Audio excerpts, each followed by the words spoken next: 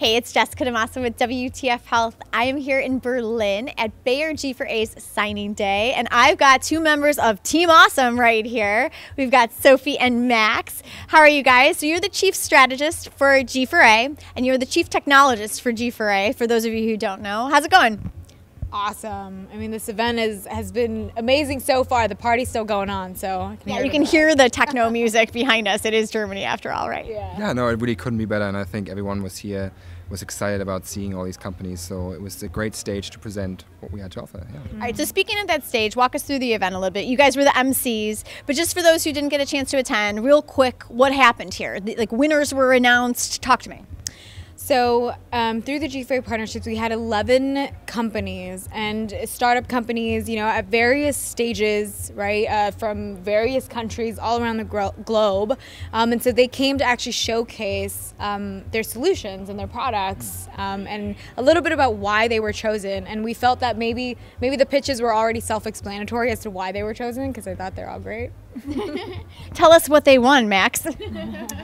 Well, why were they chosen? I think it goes both ways. One is like the level of maturity that the company comes with, the level of regulation that they comply with to really push the boundaries within digital health. And then the other aspect is more so, you know, how well does it fit with Bayer and the strategies internally? I think that we just found the sweet spot there. Okay. And now what happens to these startups? Like they are here at signing day, and some of them have deals, some of them have like partnership agreement. Like, what happens next to them? So they all essentially have some sort of a partnership agreement to some extent. And so when they come here, obviously the earlier stage companies, you know, they receive mentorship. We do give some sort of an investment. And we actually really try to foster their company and help grow their company. And then also our advanced track companies obviously come in with some sort of a letter of intent or a commercial partnership. And so, I mean, really what happens is a lot of them are actually sponsored internally by our different therapy area colleagues. And so when they come in, I mean, day zero begins with, let's push out whatever project we have. Yeah. That's exciting. Yeah. I mean, and so G4A has been around since 2013 now. I mean, it started as grants for apps, and now it's not that anymore. We've moved down to the acronym because we're cool enough.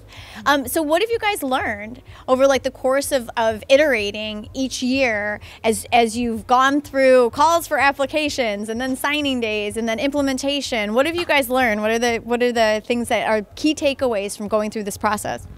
Yeah, well, so already being in a corporate, it's always about aligning, getting everyone on the same page at the same time, bringing these people in who need to assess a lot of these companies. I mean, we had over 90 experts look at these companies, and on top of it, we had a patient jury of over 30 patients who also looked at every single company that's here today.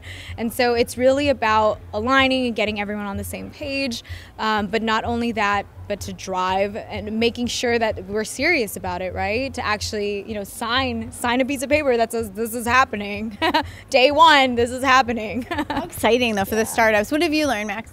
Yeah, I think the key thing is, you know, one thing is driving and pushing the colleagues internally to then actually arrive at something. But you can only do that when you really have a company that is having an innovative product that really stands on its feet and on its own. And this year we had over 720 companies that we had to review. 720 companies. It was a lot to go through.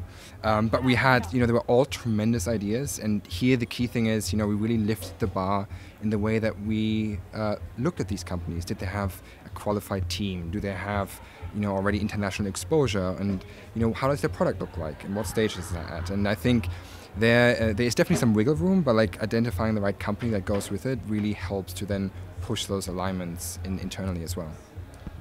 So as far as this cohort of startups went, did you guys have any favorites? The challenge areas seemed like they were so diverse. It was like improving affordability of healthcare in Africa. I mean, like they were just really diverse. So maybe even if you didn't have favorites, walk us through some of the challenge areas that you thought were really meaningful that G4A decided to focus on this year. Yeah, I mean, every single one of our challenge areas is so meaningful. No, they are. But I mean, no, I think what you mentioned, right, because also global health is, it's very near and dear to my heart. And I think, you know, being able to understand how you can partner with some of these companies and also developing areas is really awesome, right? And to have a commercial company behind it to say, this is important. I mean, it's a huge thing. And we also had a lot of neurotech companies, so that was kind of that was your thing. Those two were my little favorite things. Faves, okay. Yeah, I mean, like we work across different therapeutic areas within Bayer, so it's really interesting to go into the depth of like what's possible within, for example, ophthalmology, pulmonology, so really different challenges areas. And I think, over the past 9 months, we kind of fell in love with all of them, or we kind of lived and breathed it. So there's no favorite, right? Like they all have their advantages and disadvantages. Cool. And I think the coolest thing really is that you interview him, so you're challenging me now. Cool. I think the greatest thing is when you have a truly digital product that can really change the way that healthcare is provided to you today. And one of those areas is, for example, ophthalmology. You usually go to the eye doctor. It's all happening within a clinic. And we have some exciting companies that can kind of turn this on its head, and you can do it at home. So this is really interesting. I got to interview all of the startups, and I have to say the ones I liked the most were the ones who were disrupting health insurance. Those were my favorite. Those were just interesting. And also, one of the other things that struck me was the diversity of locations. Like, I mean, this cohort had teams from, all over Europe, Africa, Kenya, Nigeria, and then like India. I mean, it was really a diverse group of startups. So I don't know how you whittled it down from 720, yeah. Oh my God, from that many to these 11. They were pretty exciting. So great work, guys. Pass that along to the rest of Team Awesome. Thanks so much. I'm Jessica DaMassa here at Bayer's G4A signing day. Thanks so much for joining us.